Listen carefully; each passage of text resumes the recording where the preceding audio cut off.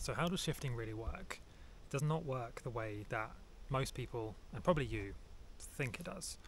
The way it works is that you're not really shifting as such to a different area or time or timeline, really. Although you could use those words to describe how it feels and how it seems.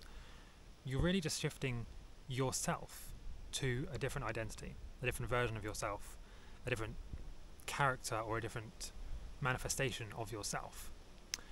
And so when you say, and so I'm going to explain, how shifting actually works in this video. The way it works is that you're shifting from where you are now. So now you've been conditioned to be a certain person through various things, right? Society, movies, limiting beliefs, memories, experiences, trauma, mistakes, right? All of these things have conditioned you to be a different version of yourself, a version that is not really the true you. When you really break it down, like if you think back to when you were a kid, everything was magical, everything was possible. If you wanted to do something, you would just try and do it. You wouldn't doubt yourself, you wouldn't worry. It was only when something came in the way, something came in and told you, no, you can't do that, or you can't be that person, you can't do that for a job or something. And so those things conditioned you to be a different version of yourself, a limited version of yourself that is not really the true you. So all shifting is remembering who you truly are, peeling back these layers, these conditioning things, limiting beliefs, fears, doubts, insecurities, peeling them all back until you eventually get to the point where you are your true self, your authentic true self. And so if you want to manifest something, if there's something that you actually want to have, you want to change your life to, whether it's becoming rich or doing something amazing, being a rocket scientist or whatever the case is, the chances are that if you want that for a reason, because deep down you know that that's your true life, that's the true you. And in the future you have this deep sense that you will get to that, you will manifest to that, you will shift to that. And so that's why you have those ideas, that's why you have that dream, or that's why you think it's possible and you're even trying to shift or manifest.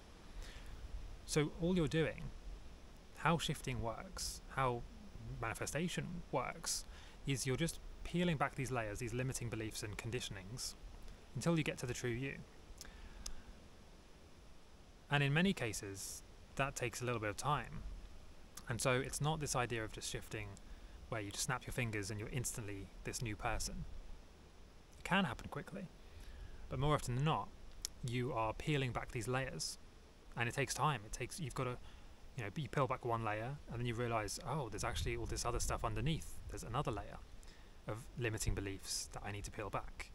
And so you keep going until eventually you get to a point where you just wake up one morning and there's nothing else there to hold you back. There's no other restrictions or limitations. You just wake up and you are that person. And at that point you could say you've shifted, you've manifested or changed. You'll find people describing it in different ways. People will say, like, I manifested this, I shifted, I changed myself, I became a different person. The way I look at it is that is the true you. That you're really just remembering the true version of yourself, the deepest, most authentic, most genuine version of yourself. Because all of those limiting beliefs that you have to peel away, that's not actually you. When you really break it down, those ideas, those fears and doubts, they didn't come from you. They came from somebody else. They came from another person or another thing imprinting those beliefs on you, but they're not actually yours. So, take from that what you will, but the authentic true you is the version of yourself that probably for most of you was most active when you were a child, when you thought anything was possible. You said, I'm going to do this, I'm going to go to this country, I'm going to do whatever. You never doubted yourself, you just said what you wanted to do.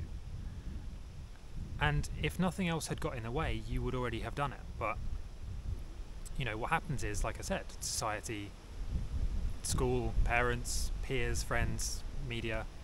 These things all imprint their own beliefs and ideas on you until eventually you get to this point where you've been conditioned by all these different things to think and act in a certain way, which is not it's not the most authentic version of you. It's not really you. It's just like the version of you that has been manipulated and changed and chipped away at by all of these influences. So shifting, the way shifting works, the way manifestation works, is just peeling back those layers until you get to the true you. And then when you do that, it seems like magic. It seems like you've manifested instantly, you've shifted, you've created this new reality. Well, it is magical, but there's no deep secret. There's no big secret. You're really just remembering who you truly are. So check my links in the description if you want to learn more about shifting, manifestation and creating abundance, and let me know what you think.